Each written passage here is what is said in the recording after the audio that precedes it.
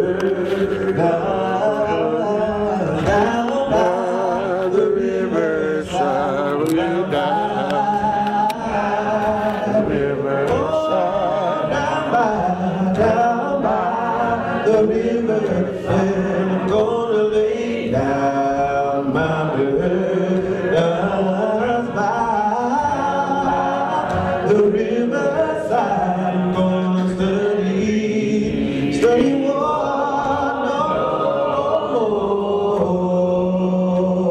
Well, I ain't gonna study one no more. I ain't gonna study one no more. Well, I ain't gonna study one no more, no more. I ain't gonna study one no more. Well, I ain't gonna study one no more. Well, I ain't gonna study one no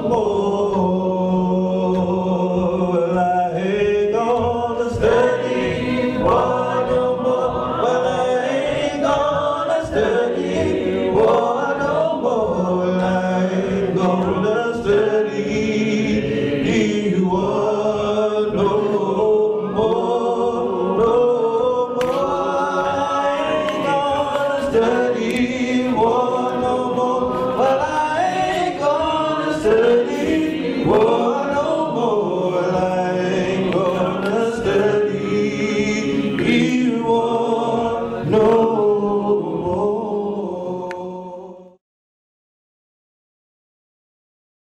Morning. Happy to see you with us this morning, and I just want you to know that we are certainly looking forward to uplift some hearts today, because this pandemic has everybody wondering what's going to happen. But we know we've got God on our side, and so everything will come out all right as long as we stay with the Lord. I'm going to do an opening prayer before my lesson, and I pray that you will just pray it on with us. Our Father and our God, we ask that we don't put a cloud over our faces between heaven and earth. It's our prayer that you will bless us through this trying time. And Father, we appreciate those who bring us the news, Haley Jackson and Andrea Mitchell, but most of all, we thank you because you have done so much for us. And we just say to you, thank you. Our nation is unfixed right now, and we just need your helping hand, and that you would bless us and let our faith be strong, that we might do your divine will. Thank you very much. In the name of your Son do we pray. Amen. As I said earlier, many hearts are heavy because we just don't know what's going on. People are still dying from this pandemic that's around us. But we certainly want them to know that those who have loved ones have gone on to a resting place where they would have to meet God later. It's our prayer that people today will become aware and get ready, because God is the one in control. If we ever get out of this soon, it's going to be because of the hand of God and not man.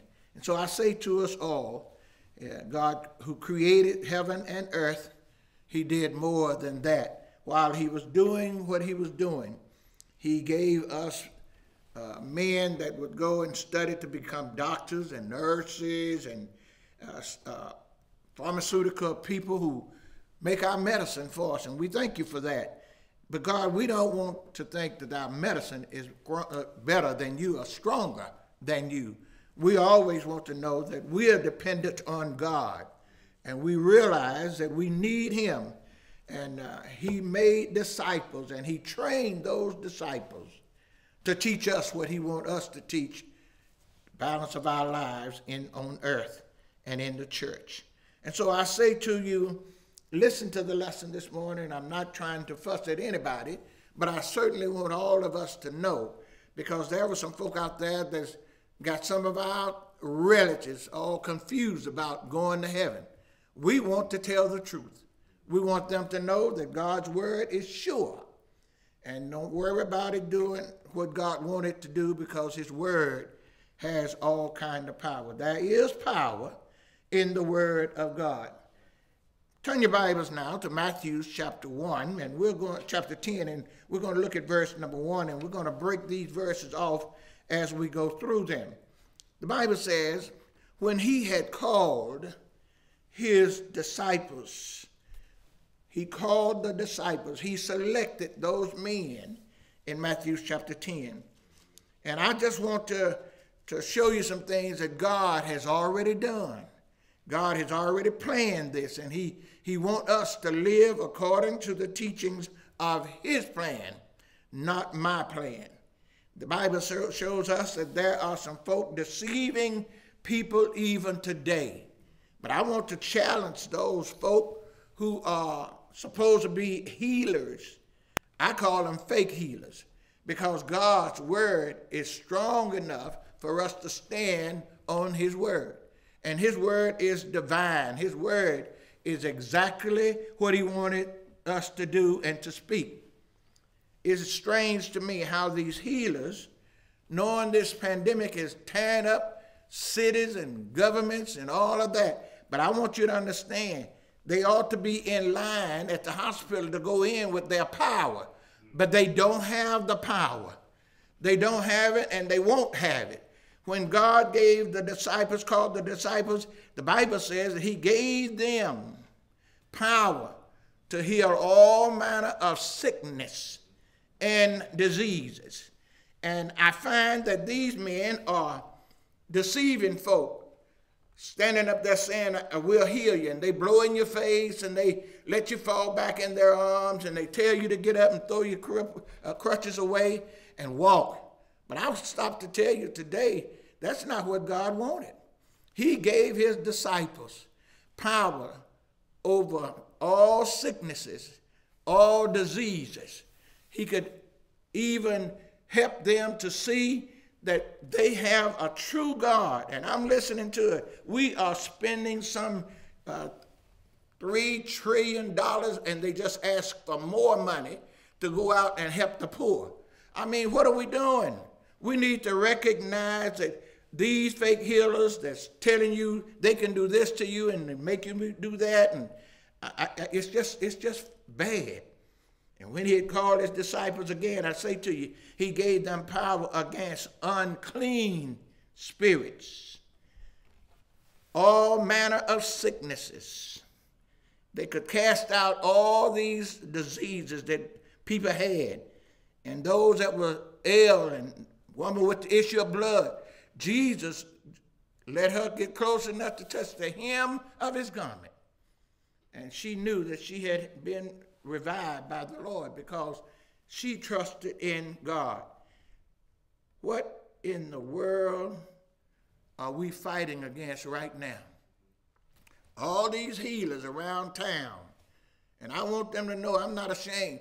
You say you can do it, then you ought to be out at the hospital doing what you say you can do. But you can't do it, and you know you can't do it, but you don't want those followers of yours to think that you don't have the power. You don't have the power. And we're letting them know today that they need to understand that this virus is hitting this town and other big cities. We want you to know that you need God, and that's what's been happening over the years. Over the years. First of all, they took the prayer out of school. But I always told my kids, don't worry about it. If you want to pray, you don't have to move your mouth. God hears what you're saying because he knows what you're thinking about. The devil never apologizes for telling you a lie. But here's what some of the folk are doing to claim that they have the power to heal. When it doesn't go like they think it should, they'll say, well, someone's faith is not right. You don't have enough faith. We must know that I have faith enough to know that God is my supplier. He provides everything that we need. Jesus taught those disciples to do their job, and they did their job well. And so I want to talk to you this morning about perseverance. We must persevere. We must not turn away from God. We must look right into the Word of God and study His Word. The more you study, the stronger we become in the Word. And that's all He wants us to do, go into all of the world and preach the gospel to every creature. We must be about telling the truth. Folk gonna get upset about it, but let's tell the truth, because that's what God wants us to do. What is perseverance then? It is a resolution made by an individual to do the things that the Word of God say for him or her to do. Perseverance is just saying that with God, all things are possible, and God will help us to go in the right direction. We must be determined. Perseverance says that we must be determined. None of us have to do wrong, but we have a way to fight against the devil, and what God has given us, the power to deal with that devil. When we look at the word from God from Proverbs chapter 11 and verse 25, the Bible says many need refreshment. That's Solomon talking. And he said, he who refreshes others will himself be refreshed. All I want to do is to tell the truth and be refreshed by God. Then we must be steadfast, unmovable. Be steadfast and don't let anybody, anything, or any one person cause you to turn from God. We just don't study the Bible, and we need to study that more. Be constant in service. You can't hit and miss and call yourself a child of God. You can't just say, well, I don't have to go to church to be saved. Well, the Lord built the church so that he could add the saved to the church. Now, you argue that point with God, but you're going to have to have it all together before you get to heaven, because he's going to tell you, depart from me, I never knew you. So study the Word of God that you might come to understand that what God wants us to do is be faithful, and our light shall shine before men, that they might see our good works and glorify the Father, which is on high. Friends, this is our time to look over our lives. This is our time to say, look, something has struck this world. It's a worldwide pandemic going on. We need to study the Word of God and get back to the Bible. Back to the Bible will help us. When God called those disciples, he said to them, I'm going to fix it where you won't have any problems. Teach the Word. Preach the Word. Live the life. And the disciples had to do with God. Another thing that I think we ought to understand, there must be some fidelity in our life. We must let the world know we are not ashamed to be a member of the Church of Christ. And I'm not. I am so happy to be a member of the Church of Christ. And it might bother you, but it doesn't bother you to tell me what church you belong to. But the minute I say Church of Christ, you're ready to walk off. If you got good news, share it with me. And if I'm wrong, I'm willing to admit my wrong. But you are not. You don't even want to talk to anybody in the Lord's church. Be fervent. You need you must have some ability in you to make you want to be on time every time that it comes up time for you to do what you want to do for the Lord. That must be a daily practice of kindness, of love, of helpfulness, and most of all, something about the Master who gave his only begotten Son, that he may die for us, be a sin for us, that in the end, after we've obeyed the gospel, we can go home to live with him throughout ceaseless ages.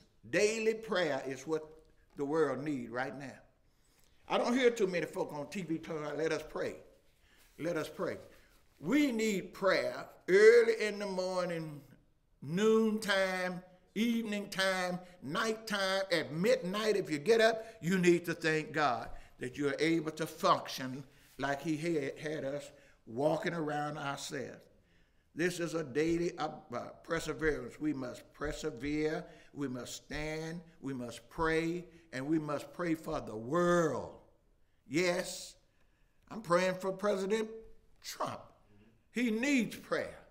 And when a person got a big old weight on his shoulder like he has now, I say to you, and I don't speak evil of him, I just pray for him, because that's what the Bible tells me to do, pray for him. And I'm saying to even Trump, if he could hear this message, you need to listen to the word of God, turn from wrongdoing and go to doing what's right.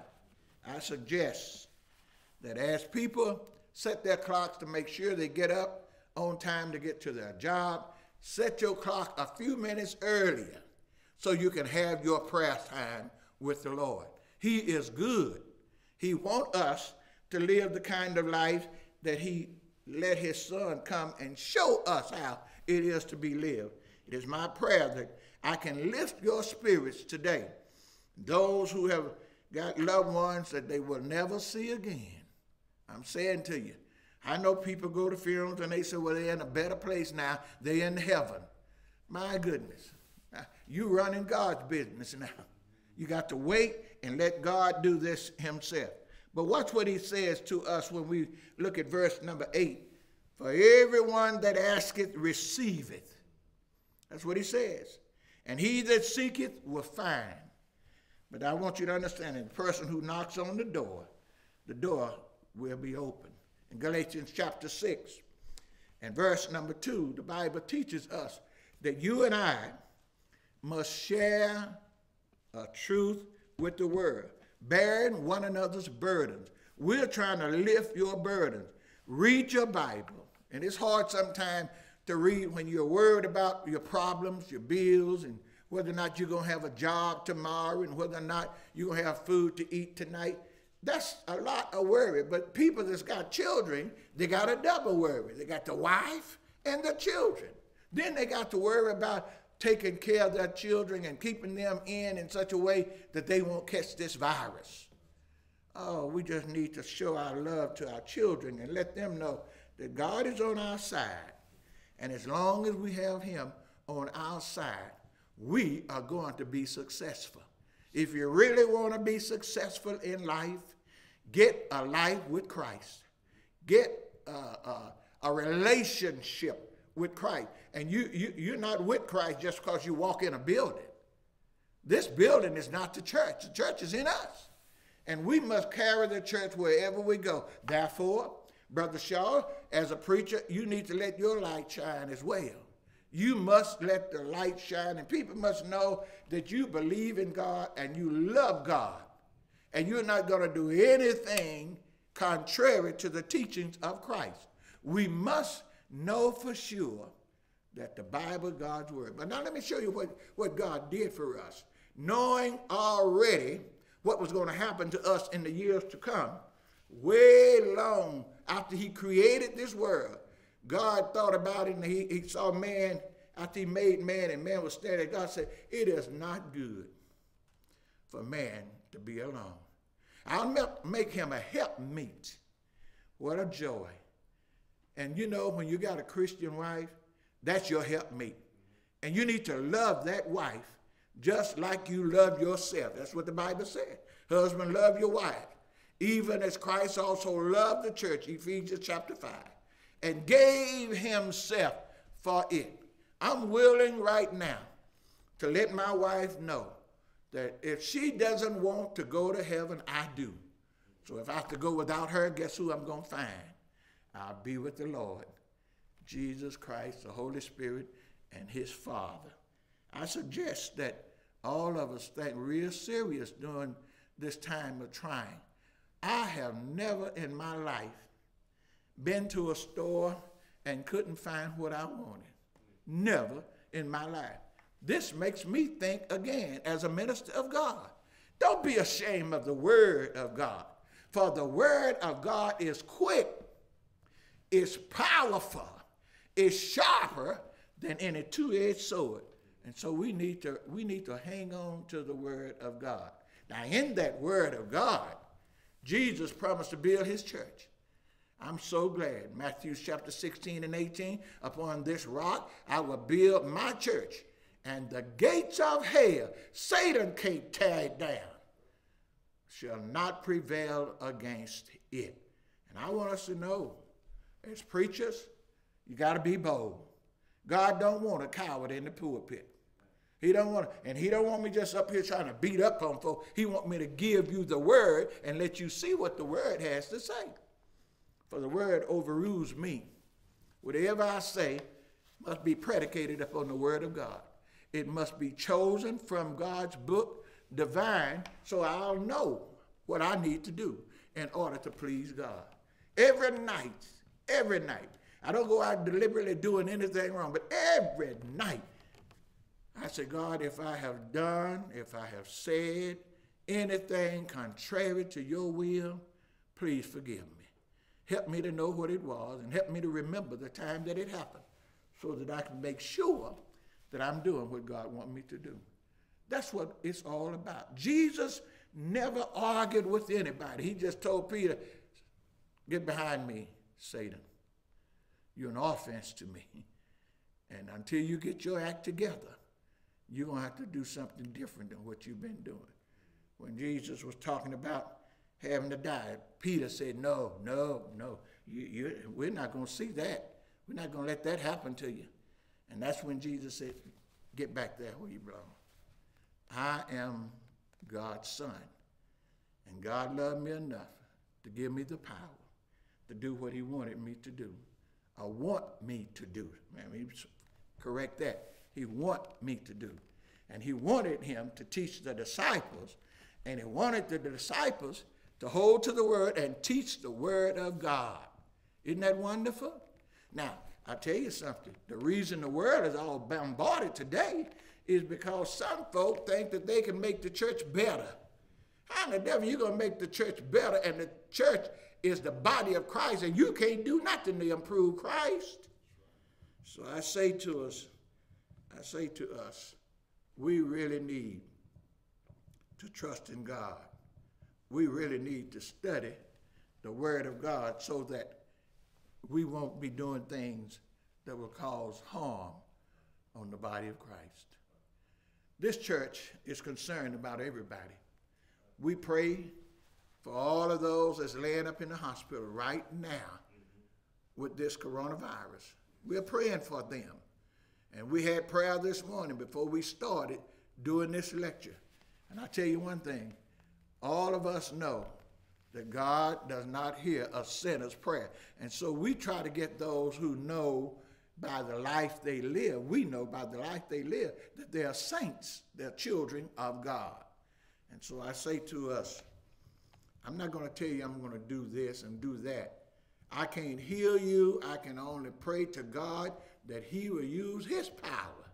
And I'll tell you something that you need to really think about. The only person that can get rid of this virus is God. If he blesses the doctor to go to school, get his degree and study, and then get those pharmaceutical men who want to be pharmacists to study the medicine, get the right things to give us, they can do it. It's all been God. It's all been God. But somebody decide that we can live the life. Have you ever heard a person say, this is my life, and I can live it the way I want to live it? No, you can't. No, you can't. And then some folk have the ability to say, the attitude to say, I can make my own decisions. If you make your own decisions, you'll be in a worse fix than you are now if you are going astray. Then I'd like to just include this. Those who have wandered away from the house of the Lord, the church of Christ, you need to come home. You need to repent, ask God's forgiveness, because I'm a strong believer. I can't prove it about who started it. I don't know. But I'll tell you one thing, I'm a strong believer that God can take care of anything that we ask. He said, ask, Matthew chapter 7, ask and it shall be given. Seek and you shall find. Knock, and the door will be open. But you know what God requires when he does things for us? He wants us to go and do at the house of God what we've been missing and take care of that. Oh, you can't beat God-given. You can't beat him. And the more you share with the world, the better off we're going to be at the judgment. Oh, I'm hoping to be able to sit down by the Father and just sit there in amazement. God is so good. Knowing the things that I did when I was younger, I'll tell you one thing. It's a good God to forgive me. And he's still forgiving. He hasn't changed. His son came, suffered, bled, and died on the cross that you and I might have a right to eternal life.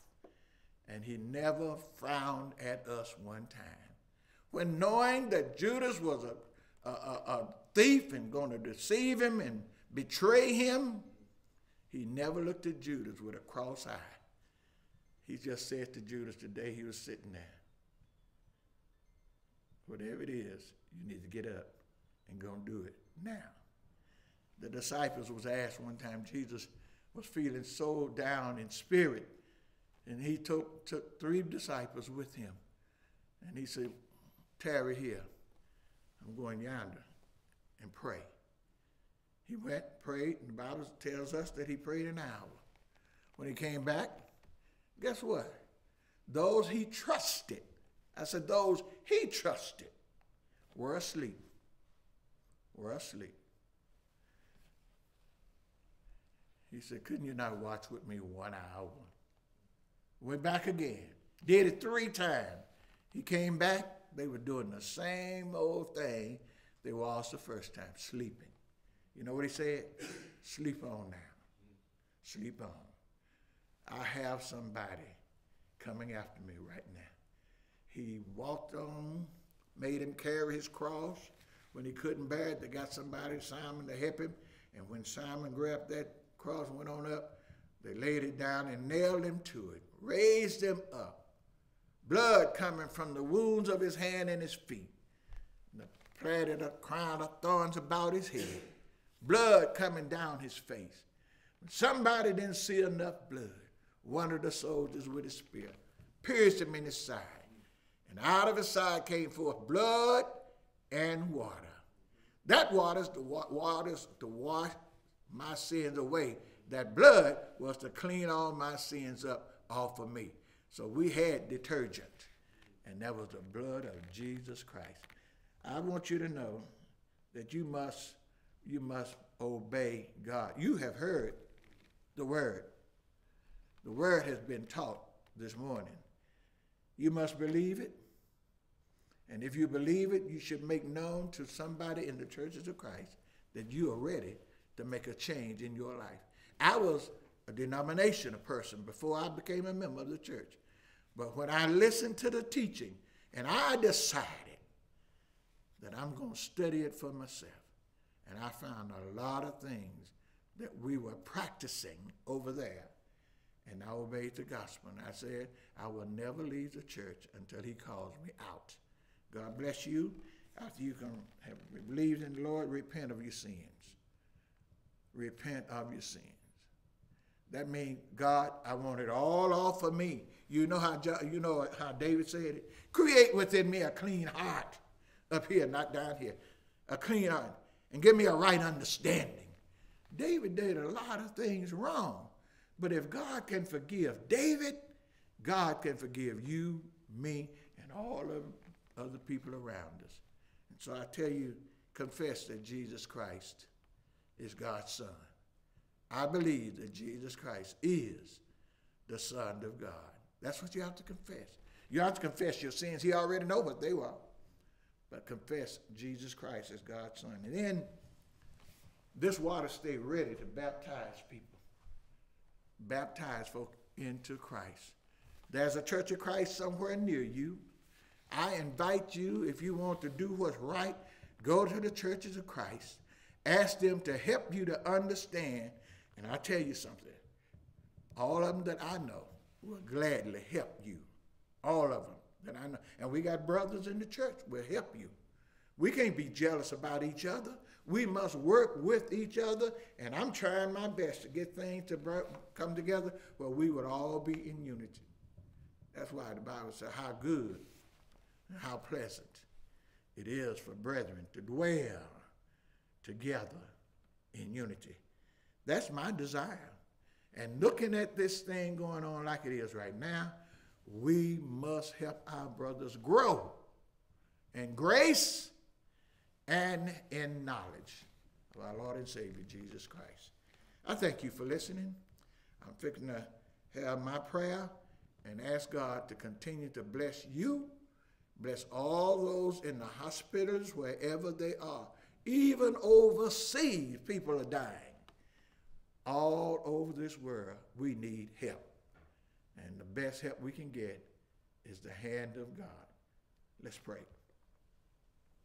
God, you're so good to us.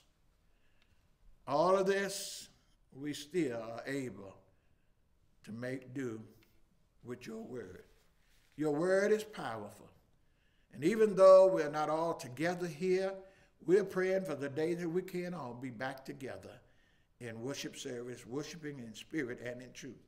And I'm trusting, Father, that this has made us real sure that when I get an opportunity to get back, I'm going to serve the Lord with all the gusto I can. Thank you, Father. Thank you for these brothers who have come to encourage us tonight, this morning. And thank you for Brother Boyd recording. We just want the people to know we stand on the truth. And we're praying for all of our ministers who have turned from Christ and gone a different way. You need to come back. We pray for our president, that he would look at himself and realize there's somebody greater than him, and that's God, Christ, and the Holy Spirit. We thank you, Lord, for this world you've let us enjoy. We're not enjoying it like we like, but this is a lesson to all of us in Christ. Better get it together. Girdle up yourself and get out and do God's will. In the name of Christ, I ask you to bless us. Amen.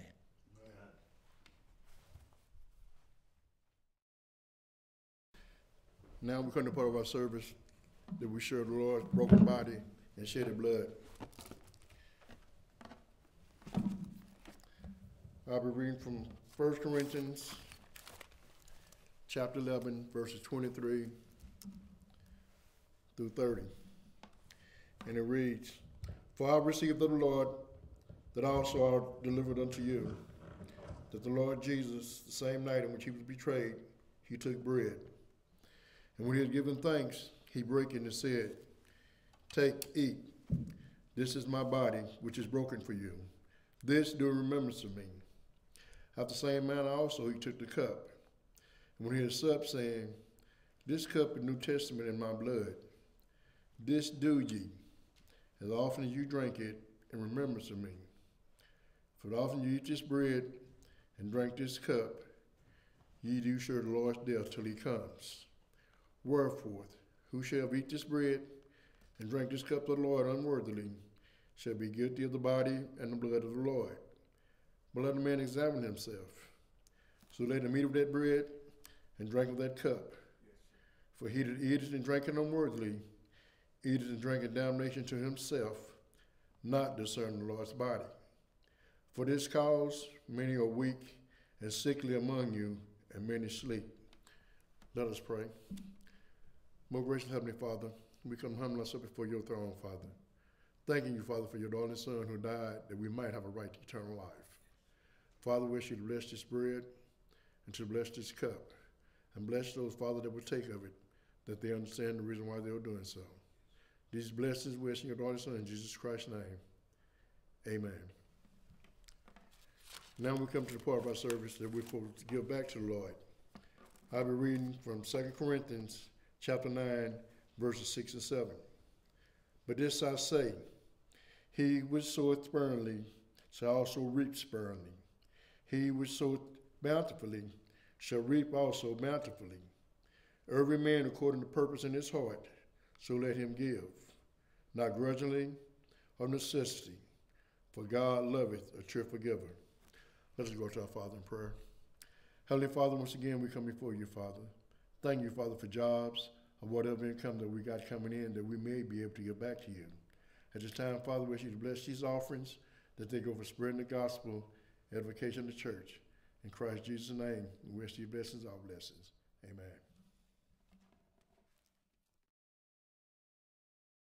Again, we want to thank all of those that have called on the conference call and is listening right now.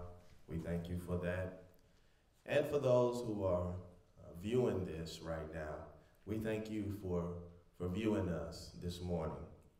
I stand before you to give out the special request and state that those that have sent in their special request, their prayer request, I'm going to read those at this time, and then we will have a word of prayer on behalf of them, after which we will have Brother Charleston Boyd, who will come and close this program out.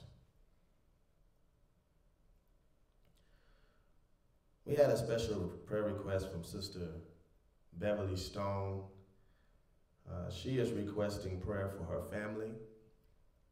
She is also requesting prayer for her stepmom, who is very, very sick, and they're getting ready to put her on hospice.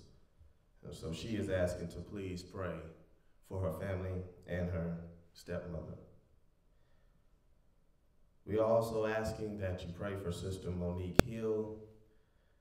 She states that she has sinned, and she has repented of that sin, and she is asking for prayer at this time. And then lastly, we ask that you please pray for Sister Douglas. Sister Douglas is not feeling well at this time, and so we're asking you to please pray for her as well. Now let's go to our Heavenly Father in a word of prayer on behalf of these souls. Let us pray. Dear Lord, we come to you at this time. First of all, just thanking you, Lord, for blessing us to see this day that was not promised. And we ask, dear Heavenly Father, to please be with those souls who sent in their requests.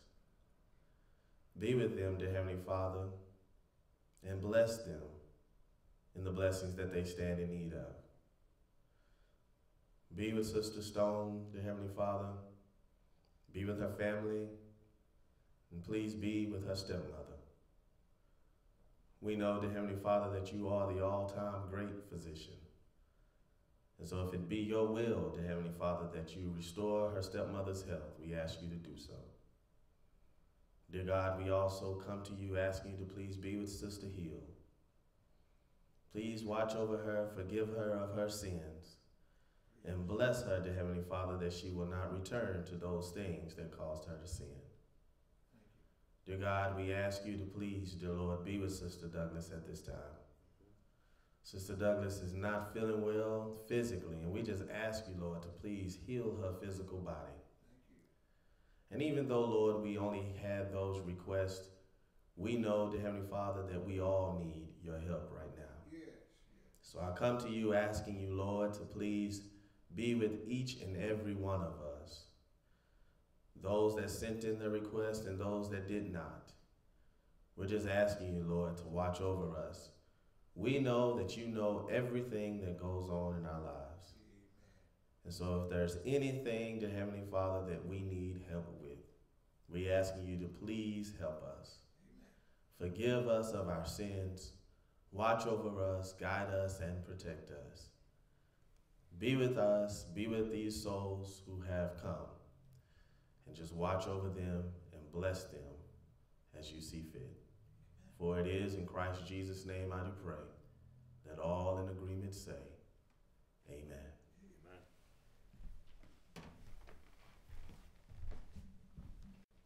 We say to you, Brother Shaw, thank you for the message.